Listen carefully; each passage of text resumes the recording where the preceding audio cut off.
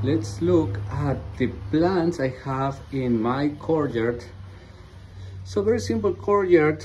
I think the previous owners tried to make it Spanish style and had flagstone here with some rocks in between, and then a lot of accents with Spanish style.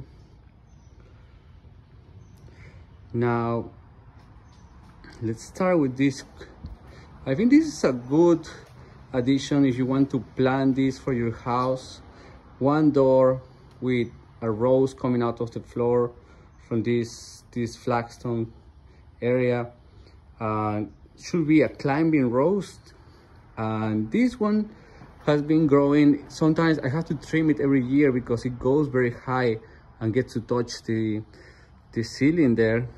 But other than that, the proportions, you can keep it very short and just at the size of the floor, at the size of the door, so it's perfect enough for decoration. Now keep going in here. There's a rosemary bush, an upright rosemary bush. There's different types of rosemary bushes, and this one is called the upright. And it's perfect if you have a little corner like that. Doesn't have big roots, so it won't go deep.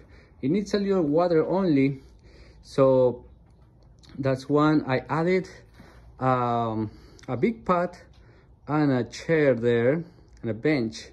Now the big pot, I'm not gonna put any plants in there because the drainage will affect the tile. So I'm just gonna cover it with a piece of wood and make it a table so we can put our coffee when we have breakfast in the morning, or sitting here watching the kids playing.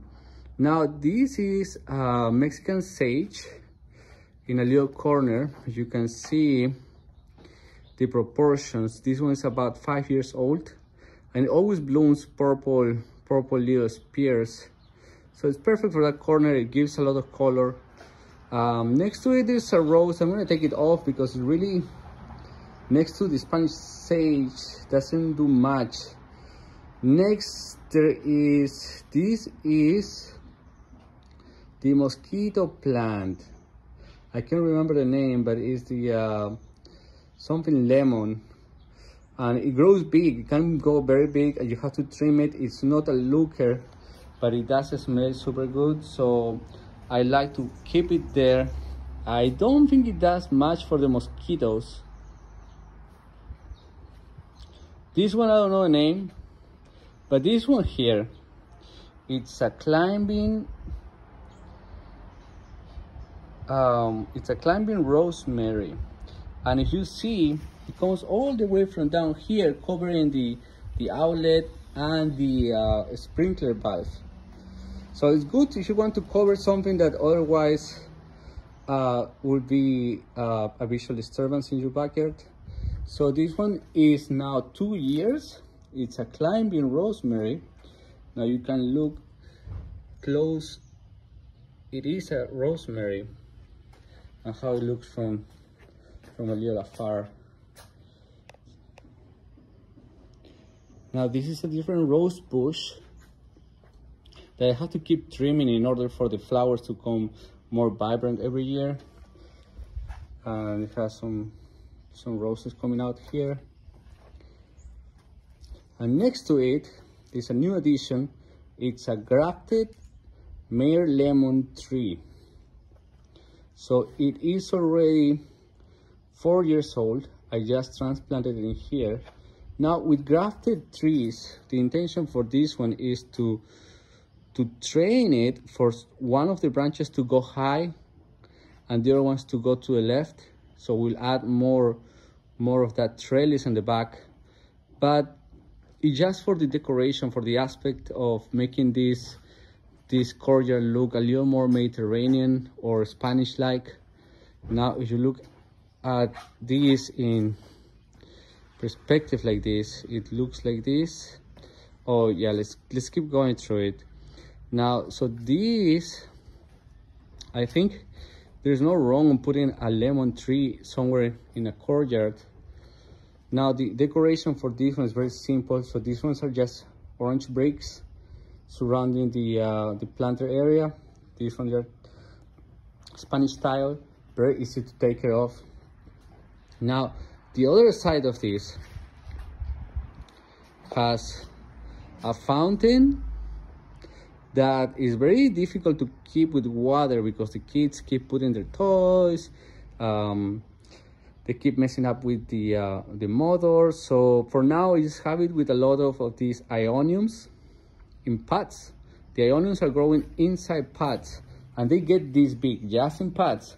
So I really don't need to do much with these ioniums. I have to change, I have to cut them from time to time, like every 6 or 1 year. But other than that, little water, it looks great. And next to it, it's this is a, man, what's that called? You guys know, I don't remember. But anyways, this Jazmine. It can grow, this is a very slow growing vine for me within this climate, Southern California. And I'm thinking that I'm gonna try to let it grow tall and maybe surround the fountain. So here, there is a combination of a jasmine in the back, an upright rosemary bush, and different succulents at the bottom. Now, because this gets to a hallway there, I still have to work on this, but this one here is how you will have growing this is a grafted mandarin tree. The variety is gold nugget. It grows very compactly. All the leaves grow very close together, upright for what it looks to me. This is a 4-year-old growing in a big pot, and it gives fruit already. It looks very pretty, but it's not very bushy. It grows, as you can see, it's just growing. It seems like grows upwards.